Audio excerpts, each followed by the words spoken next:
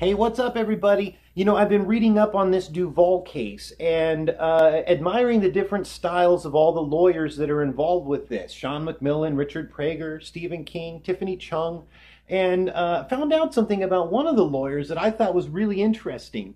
Turns out he's an appliance geek like I am. Richard Prager. I don't know if you know this, but I have been selling high-end appliances up until recently for damn near 15 years. Matter of fact, I worked for Decor Appliances here in Southern California most recently, and my ego says, I was instrumental in the marketing of their brand new technology and their Discovery Oven. So all in all, from one appliance geek to another, I thought I'd share my love of appliances and some of the cutting edge technology that I have in my home. So anyway, without further ado, let me show off some of my gadgetry. Can't wait to show you. Come on.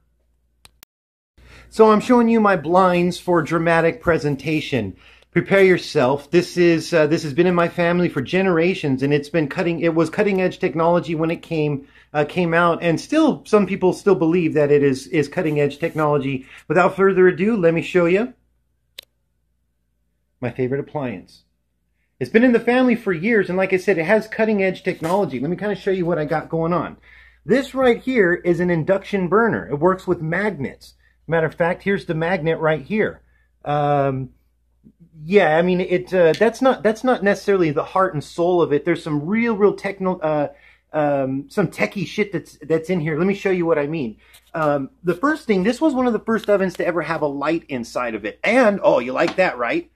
A swinging door. Most of them drop down now. You can't even actually get into the oven. This one, you can open, you get right into the oven.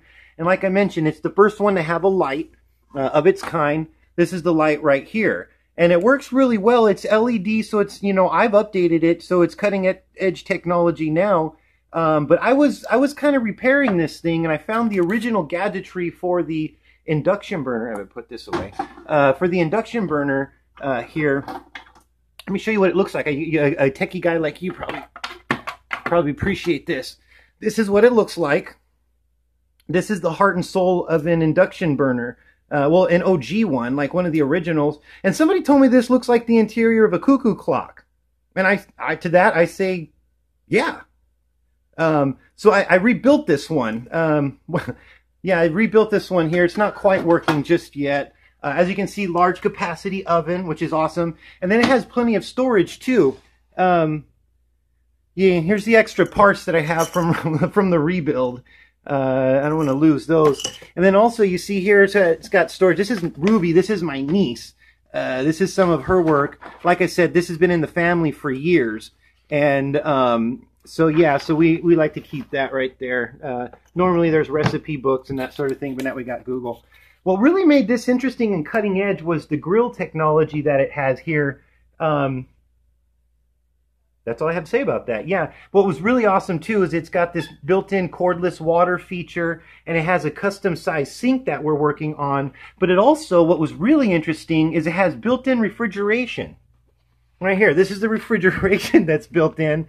Normally we've got dinner inside this thing, but tonight it looks like we're going to be having apple, raisin, quinoa, and fish.